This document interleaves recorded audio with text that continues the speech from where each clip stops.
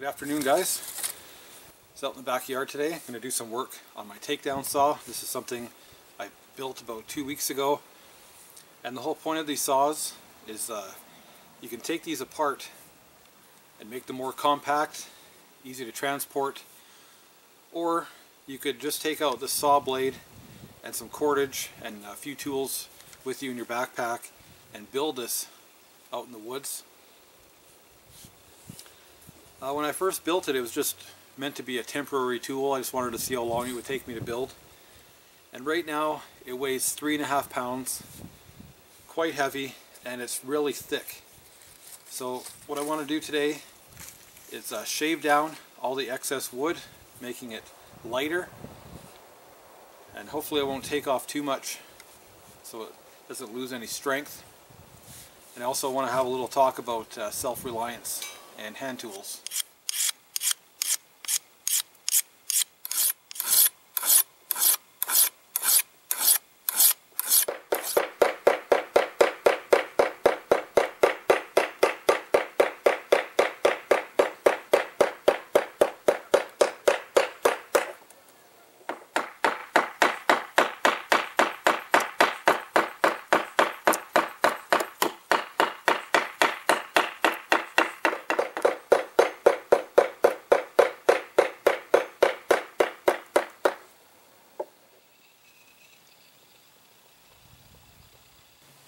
If you're into self-reliance like I am, you'll know the importance of having hand tools.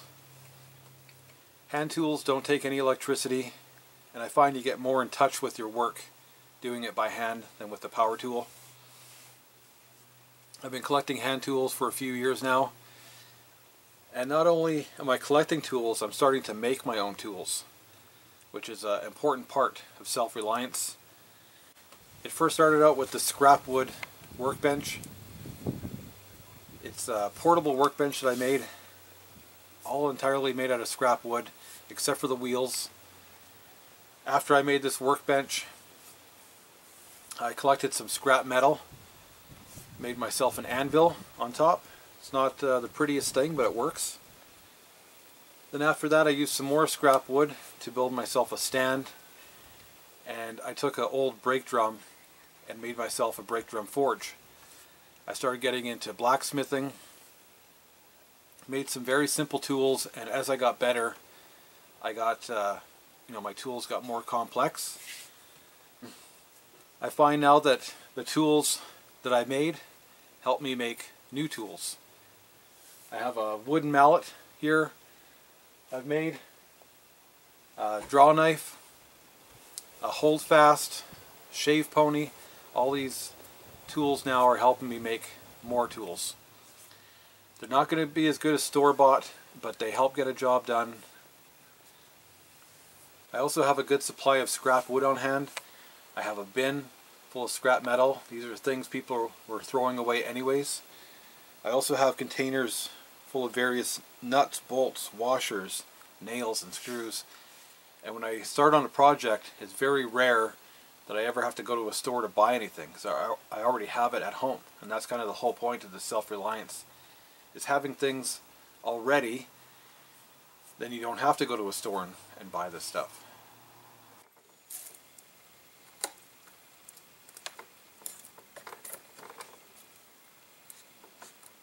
Alright guys, this is day number 2 of working on my takedown saw.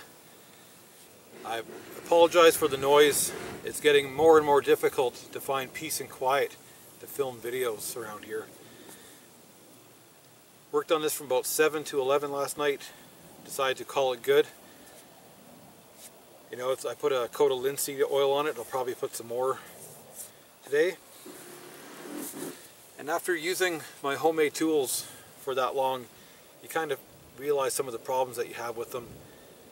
My workbench, I have to try to find a way to stabilize it. It's really shaky. My shave pony, I had to beef that up. It was kind of falling apart a little bit. And my draw knife and chisel, they work pretty good, but not as good as store-bought tools. So I could easily spend another 4 hours on this, refining it, and I'm just not that nitpicky. Still has a nice rustic quality to it. It's a lot easier to manage, to use. I found some wire instead of the paracord, and I weighed this. It's saying 3 pounds. I don't have a way of getting a real accurate measurement or weight on this thing, but it says 3 pounds, so I took a half a pound of wood off of it. Anyways, it was a fun project. Hope you guys enjoyed this, and thanks for watching.